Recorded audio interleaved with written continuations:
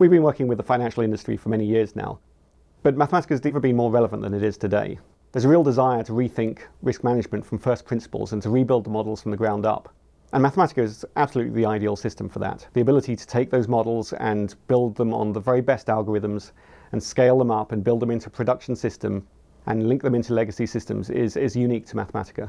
Mathematica 8 builds on top of the years of experience we have with finance, with some specific capabilities for that group. So on the computational side, for example, we've got a whole new framework for handling pricing of options and derivatives. And so we've got a single framework, in the end comes down to what appears to be one command, but underneath that are models for 60 different exotic derivatives and options.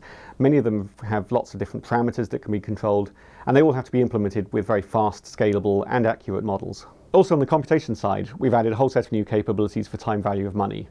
So that includes things like annuities and interest objects and bonds, as well as derivatives. And one of the challenges when you add those kind of capabilities is to find a consistent way of representing them so that they all fit together nicely.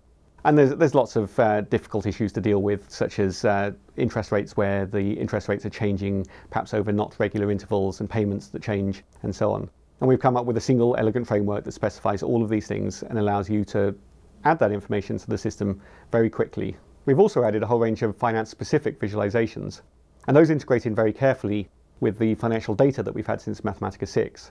So in a single line of input, I can pull in the latest share prices on a particular stock and visualize it and see how that's changed over time. I can interactively drill into that data, change the time interval, add on one of perhaps 100 financial indicators on top, such as Bollinger Bands, and see that immediately visualized in front of me.